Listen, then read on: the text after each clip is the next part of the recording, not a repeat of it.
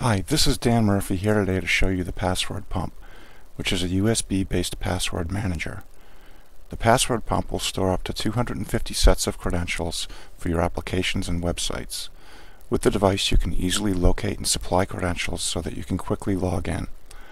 All of the credentials are stored and backed up on the device itself, not in the cloud or somewhere on your computer where they would be more exposed to hackers. The first thing I'm going to do is to log into the device by providing my master password. Your master password can be anywhere from 1 character to 15 characters, and it can be composed of numbers, letters, and most symbols. If I enter the master password incorrectly, I'm denied access to the device, and the LED turns red. I get a certain number of failed attempts before the device factory resets. Right now I have that set to 10 attempts, but you can set it to 3, 5, 10, or even 25 attempts. Once I enter the credentials correctly, the LED turns blue and I'm granted access. I do this at the beginning of every day and leave myself logged into the Password Pump while I'm at my desk. If I leave my desk, naturally, I lock the Password Pump, which locks my computer.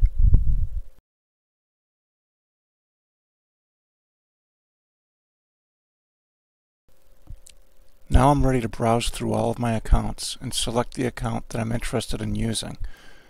I currently have 134 accounts loaded into this Password Pump.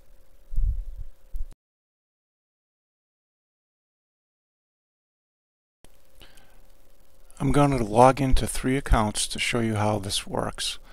I know that I've assigned all 3 accounts to the group Home, so to find them quickly, instead of browsing through all 134 accounts, I'm only going to browse through the accounts that are assigned to the Home group.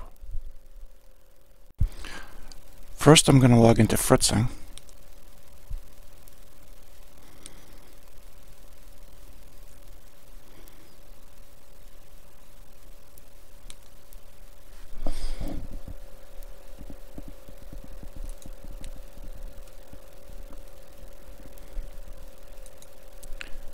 Now I'm going to log into GitHub.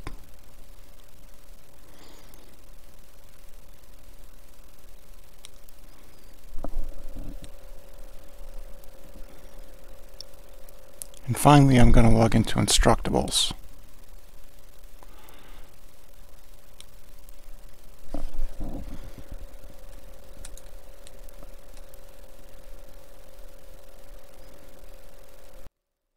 The easiest way to edit credentials stored in the Password Pump is via the Python GUI.